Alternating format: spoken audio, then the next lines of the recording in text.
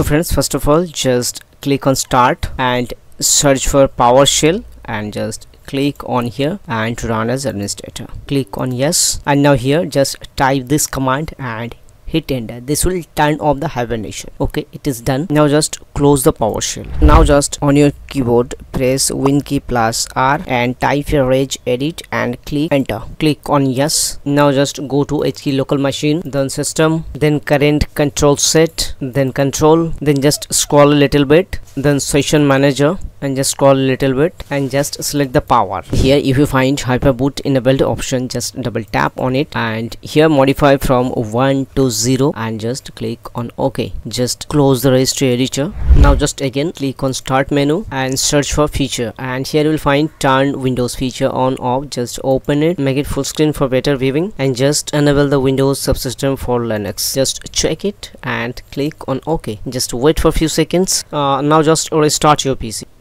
After rebooting your PC, just go to the description of my video and here you will find the very first link, Bank branch. Just select this link and copy. Just open any browser and paste the link here, hit enter, and here you will go to the branch page. Just click on the latest and it will populate the latest version, and just download the branch star.zz version. Just click here and download will be started automatically. Now here if you have Intel processor from 3rd gen to 9th gen, you will have to download ramas. That means you will have to download from this link, and if you have Intel PC from 10th gen to 11th gen, then just download Voltaire. You can refer this link to download the Voltaire. And if you have above 11th gen processor, then you can also download the Voltaire. And if you are using 10th gen to 11th gen processor, then you will need kernel 5.1. okay, if you are using AMD processor from Stony Ridge to Bristol Ridge, then just download the Grant by using this link. And if you have AMD Ryzen, then just download the Zoc by using this link. In my case, I am using Intel 6th generation processor, so I will download the ramas. Just click on the link and it will open to a new page. Just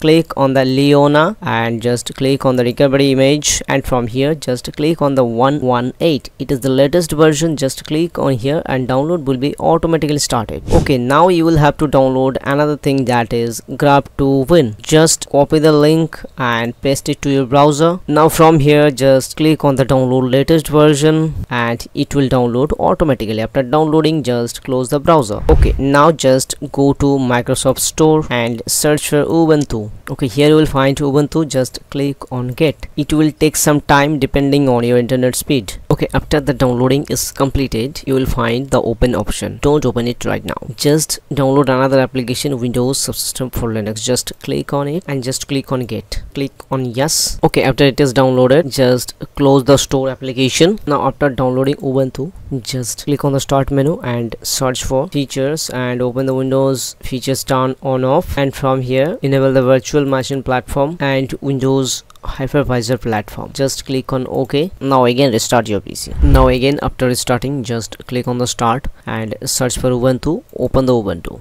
Now it will take few minutes to install. Just wait here. Now you will have to put any username in small letter and hit enter. Now you will have to put a new password for your Ubuntu. After putting password, hit enter, re-enter the password and hit enter. Okay, the password is updated successfully. Now again you'll have to wait for few seconds. Okay, now it is completely done. Now again go to the description of my video and here you will find some commands. Just copy the first command and just put here, just hit enter, then put the password of your Ubuntu and hit enter. Okay, it will take few seconds. Now again go to the description, copy the second command line and put the command to here and hit enter. Okay, it will also take few seconds. It is done. Again go to the description and copy the third command line and paste it to here. Again hit enter. Okay, it is also done. Now just go to the file explorer and in download folder you will find ChromeOS file, grab2win and branch. Now just open the ChromeOS folder and copy the ChromeOS file to your download folder. It will take few seconds. You will have to wait here. Okay, now it is done. Just go back to the download folder. Here you will find the Chrome OS, and now you can delete the Chrome OS zip file. Now just right click on the start menu and click on disk manager, and here you will have to create a drive minimum 32 GB. Just right click on a bigger space and click shrink volume. After putting the space, just click on shrink and an unallocated space will be created. Just right click on it and click on new simple volume, click on next, then next, then next, and put the name of the drive as Chrome OS and click on next, then finish. Okay, Chrome OS drive is created. Now just again go to the download folder and select branch and Chrome OS and just right click on them and click on cut. Just go to this PC and go to the Chrome OS drive and paste them here. Okay, now the files are copied to the Chrome OS drive. Now just minimize the folder. Now just again go to the video description and copy the first command and just go to here, paste it here, and now just open the file explorer and go to this PC. Here you will have to find the Chrome OS drive letter. In my case the drive letter is D. So now here on the last just erase C and replace it to D. Okay, just hit enter. Okay, now we are on D drive. Just type ls and hit enter, and here are the files you can see. Now just again go to the description and here you will find the command sudo tar.zvs. just select like this from sudo to zxvf. just right click on it and copy, and now just here paste it and give a space, and here just select the branch file name and on your keyboard just press Ctrl+C, and again here right click of the mouse and the name will be automatically populated. Just hit enter. Now just put the password of your Ubuntu and hit enter. Okay, it will take few seconds, you will have to wait here. Okay, now it is done. Again go to the description and here just select this command to src and copy the command and just paste it to here and give a space, and now just select the chromeos.bin file and just click Ctrl+C and just here right click. The name will be automatically populated. Just give a space and again go to the video description and just add the -dst and to this just copy the command and paste it to here, and now give a space and put the size of your Chrome OS you want to put. If you want to put 16 GB then you will have to give here 16. If you want to put 500 GB then you will have to put here 500, like this. Just hit enter and it will take few minutes to create the Chrome OS. You'll have to wait here. Okay, now the process is done. Now just select this dual boot option and press Ctrl+C, and here just right click and dual boot will be automatically typed here. Just hit enter. Okay, everything is done to your D drive. Just close it and just open the file explorer and go to this PC, and in D drive you will find Chrome OS recovery as 16 GB and Chrome OS running text file. Now you can delete other things. Just keep the Chrome OS running command and the image file. Now just open the recovery command and on your keyboard press Ctrl+A and then just select copy. Close it. Now just go to download folder and open the grub2win folder and just double tap on the grub2win install. Just click on more info and select run anyway. Click on yes. Just wait here for few seconds. Click on OK.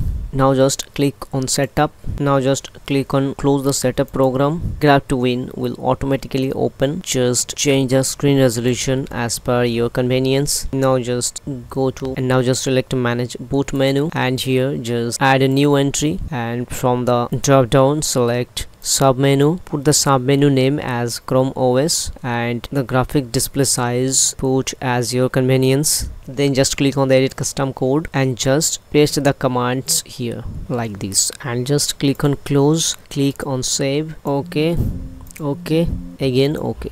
Commands are there. Just click on apply, then okay, then just click on apply. Now click on OK, again close. Now just restart your PC. Now on the screen you will find the dual boot option. The above option is for Windows boot and last option as Chrome OS is for Chrome OS boot option. Just select the Chrome OS and hit enter. Just wait here few seconds and just here click on branch and click enter. Wait again few seconds to load the branch framework. Here it may take 20 minutes to 1 hour to build the rebuild. Now just on the screen click on get started.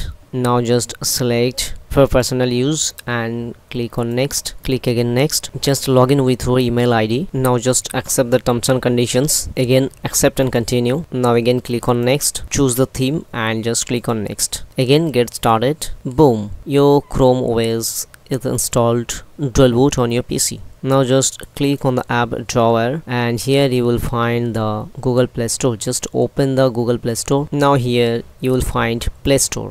For the first time, Play Store opening time will take few minutes. You will have to wait here. If you want to set auto update to your Chrome OS, then you can refer this video. The video link will be given in the description and also in the I button.